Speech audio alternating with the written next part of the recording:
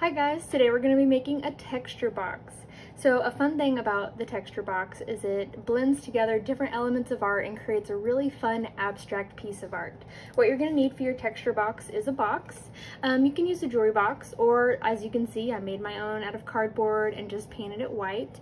It doesn't have to be white, it can be any color you want. You want to use Elmer school glue just like you use for any other project you're doing. You want different textures you found around your house. They can be anything that has a different texture. It can be sticks from the backyard, beads, puzzle pieces, pieces of string, anything you can find. Food coloring, I have this really fun gold that I can use. Crayons, and maybe a toothpick or a chopstick or something to stir. So, to get started, what we're gonna do is we're going to put a pattern in the bottom of our box. This is gonna add some color. So a pattern is anything that repeats itself, any sort of design or drawing that repeats itself.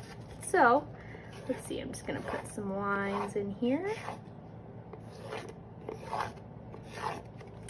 Feel free to get colorful with this.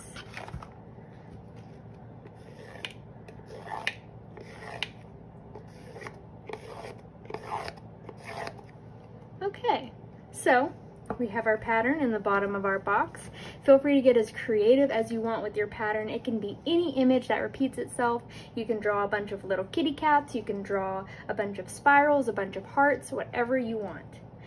You never know what you get till it's over. So I'm going to take my textures and I'm just going to dump them in my box. As you can see, I have some brads, some beads, some pieces of wood, some string, and they're just gonna sit randomly in my box. I'm not gonna worry about arranging them or trying to make them look pretty. And the next thing I'm gonna do is I'm going to unscrew my glue, and I'm going to just glob some right on top of my textures. And you want a good amount, but not too much. So, globbed my glue on top of my textures. And as you can see right now, it kind of just looks like a pile of stuff, right? Well, the fun thing about Elmer school glue is it looks white, but it dries completely clear. So when this glue dries, we're gonna have a clear bottom. We can see through down to our pattern we drew earlier, and we're gonna be able to feel and touch every single one of our textures, even those itty bitty little teeny tiny pieces you put in there.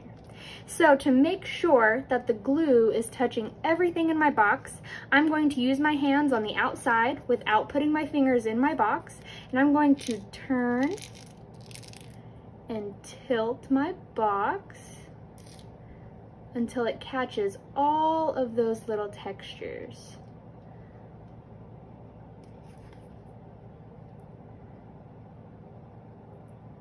This also helps spread out your textures. If they're kind of just sitting in a lump in the middle, it helps spread them out and you get a cool design. So I'm trying to cover every corner of my box, but I'm just making sure that I'm catching all of my textures.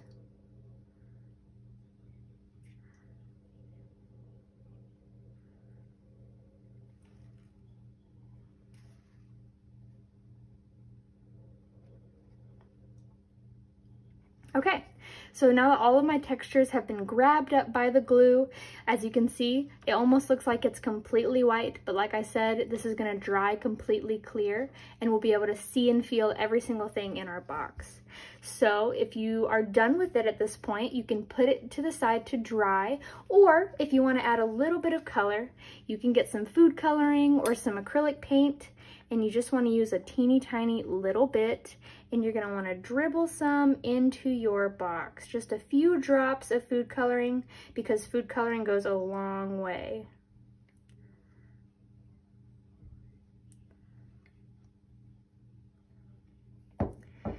Once you have a few drops of food coloring in your box, you can use your stir stick to kind of move it around a little bit in the glue.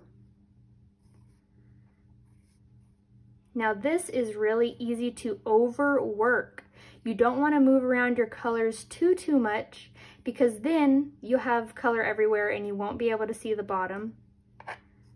You just want to move it around enough to give it a little pop of color. Alrighty, so I'm going to put this to the side and let it dry. It's probably going to take about 24 hours to let it dry, about a day, but we'll come back when it's done. It's been a full day and my texture box is dry. All the glue is dry and all of my textures are firmly stuck in my box. So now it's an interactive art project. I can feel all the different textures. I can see all the different pieces I've put in here, and I can see how the different textures have reacted with the glue. For example, I put some rock salt in here before it dried and it kind of bubbled and created this foaming effect, which is really cool. So take this opportunity to experiment a little bit. Do your own project and share your picture of your texture boxes with us on our social media. We would love to see them, and share what your inspirations were. Thank you so much. We can't wait to see your projects. Bye-bye.